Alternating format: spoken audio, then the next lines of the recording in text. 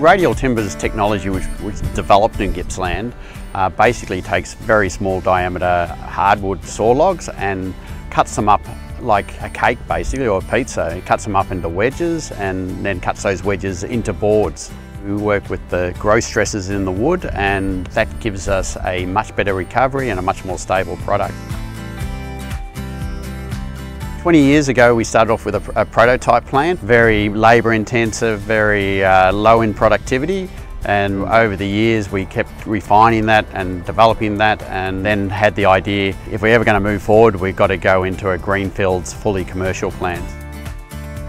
Our early introductions to Gibson, we talked concepts and ideas, and we wanted to get someone in Australia to produce the equipment and develop the technology that we already had and the IP we had.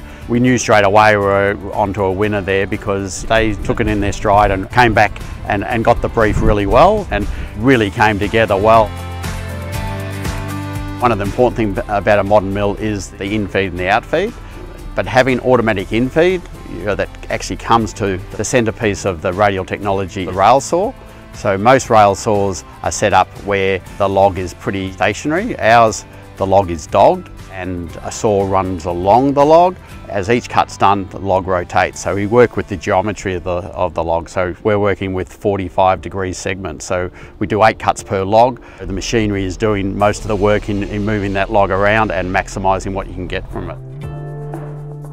The wedges go from the log saw to a transfer deck and then the resaw. That's what cuts that wedge into a number of boards. You've got 8 wedges, up to 5 or 6 boards out of each wedge, so you've got 35 long pieces of timber coming out of every small log. You know, if it's a 6-metre log, most of them are 6 metres long.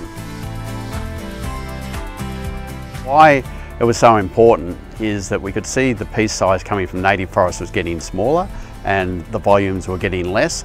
So at the same time we actually invested in this technology, we also invested in plantation establishments. So we've got 1,000 hectares of plantations that have been planted over the last 20 years, and we've got 1,000 hectares more to go.